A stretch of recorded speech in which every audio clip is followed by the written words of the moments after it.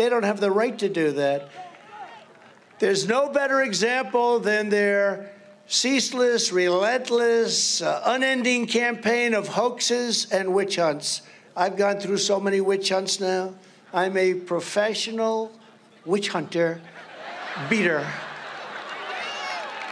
Oh, think of it. And then it turns out to be fake.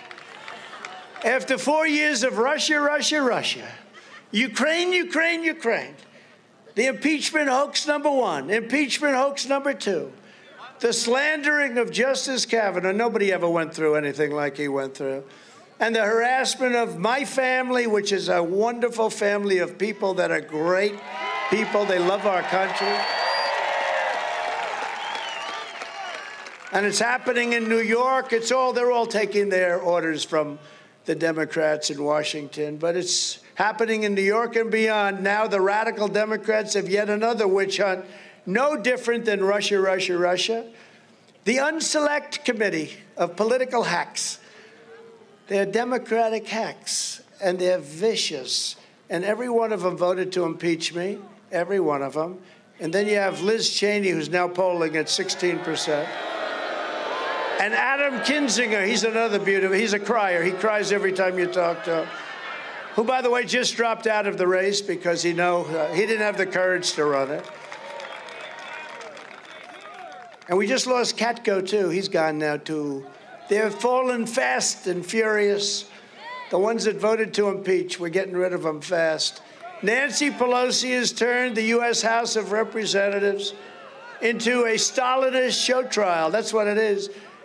They just get the Democrats to stick together and just vote, and people get impeached. It's a disgrace. It's a disgrace to our country what's happening. And it takes the meaning out of the word. The Unselect Committee is out of control, secretly and illegally collecting many months' worth of phone records that you don't even know about. This is like a communist country.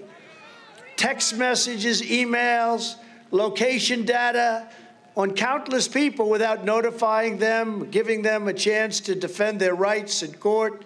They have no right. And by the way, the people that go before the Unselect Committee, they called me and they said, I've never been treated so horribly in my life. Numerous people have called me. I said, what was it like with these horrible people? They said, it was really bad. I have never been treated that way in my life. And all they want to do, I mean, most of them, I can tell you, they just want to do a good job, but it's a shame. Then they're selecting, leaking all sorts of information to partners in the media. That's what they are. They're partners. Look at all those people up there. They came to your great state. They came to your great state to say that nobody showed up for the rally. Nobody showed up. Bunch of phony people, just a very corrupt. You know, the only way you can stop this is if we had an honest media where they would report the truth, and then it would all end. Then it would all end. But the media, for whatever reason, the media is a part of it, and the big tech and the whole group of them. But we're going to beat them anyway, because I really believe we have many more people. You know, you can't be a 50-50 partner when you don't have voter ID. They're against voter ID.